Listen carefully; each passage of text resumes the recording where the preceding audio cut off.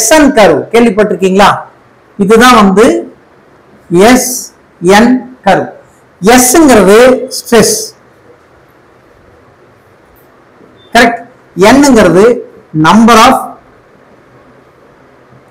cycles. Nங்கிறது number of cycles.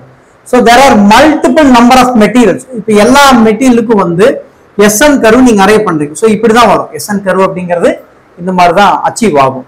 அப்ப stress வந்து எவ்வளவு இருக்கு corresponding to the number of cycle. அப்ப அதோட லைஃப் எவ்வளவு இருக்குன்னு நம்ம சொல்றோம்.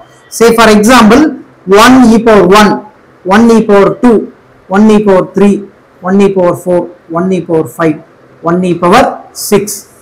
This many number of cycles, 1 million cycles maximum. அப்போ இப்போ suppose say for example you can take இது வந்து என்னோட ductile material. Ductile material maybe C35 or C45, C50 something. இல்லையா? இந்த கிராஃப் இப்போ இதோட yield stress எவ்வளவு இருக்குன்னா maximum up to maybe 4.10 megapascal, sorry 450 megapascal. அப்ப இதோட stress value வந்து maximum 450 megapascal, 450 megapascal. பட் இது வந்து yield point. இப்ப இதே வந்து இந்த stress உடைய சாரி இது அல்டிமேட் பாயிண்ட் yield இருந்துச்சு அப்படின்னா approximately இந்த இடத்துல எனக்கு அந்த வேல்யூ வருதுன்னா roughly ஒரு 330 megapascal அப்படின்னு வெச்சுக்கோங்களேன்.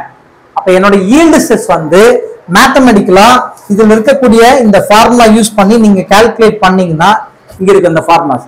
இந்த ஃபார்முலா யூஸ் பண்ணி கால்குலேட் பண்ணீங்கன்னா I have achieved the value of 330 megapascal. அப்ப 330 megapascal என்னோட ஸ்ட்ரெஸ் அப்படின்னா you can draw the curve. curve எப்படி டிரா பண்ணுவோம்?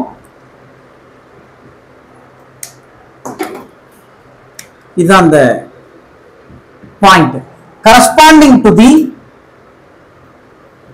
vertical axis. Approximately 1 e power 4 அல்லது 1 e power 5 னு வெச்சுக்கலாம் roughly. அப்ப இதோட total life number of cycles run ஆகுறதுனா 1 e power 5. 1 e power 5 cycles வரைக்கும் இது ரன் ஆகும். இதுதான் அதனுடைய fatigue life.